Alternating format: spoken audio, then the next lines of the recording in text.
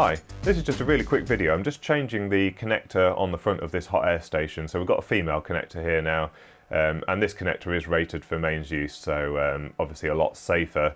It's actually one of these Lumberg connectors which I managed to rescue from the trash, but these are really expensive. I think they probably cost about as much as all of the electronics in this hot air station.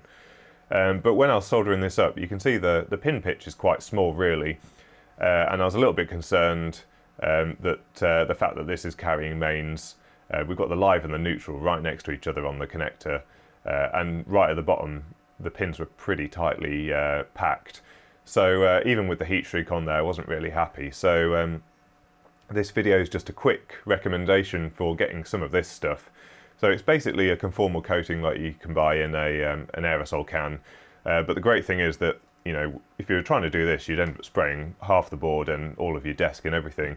This stuff allows you to be really precise with your application. So it kind of comes in this nail varnish type container and just has a little brush. And in this case, I was just able to sort of drip it down the wires so that it got really in there. But this stuff's been really useful.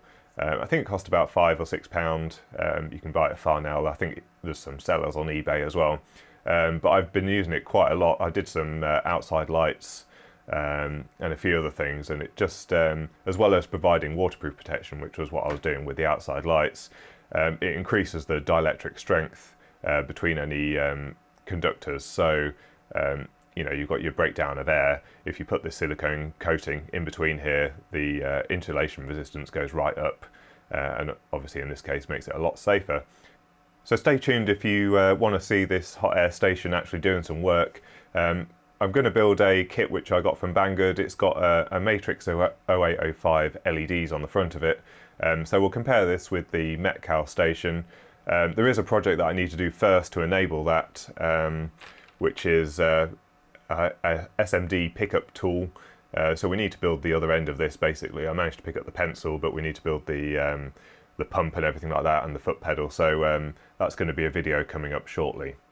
So stay tuned for that, and don't forget to click on the bell below so that you get a notification when that video comes out.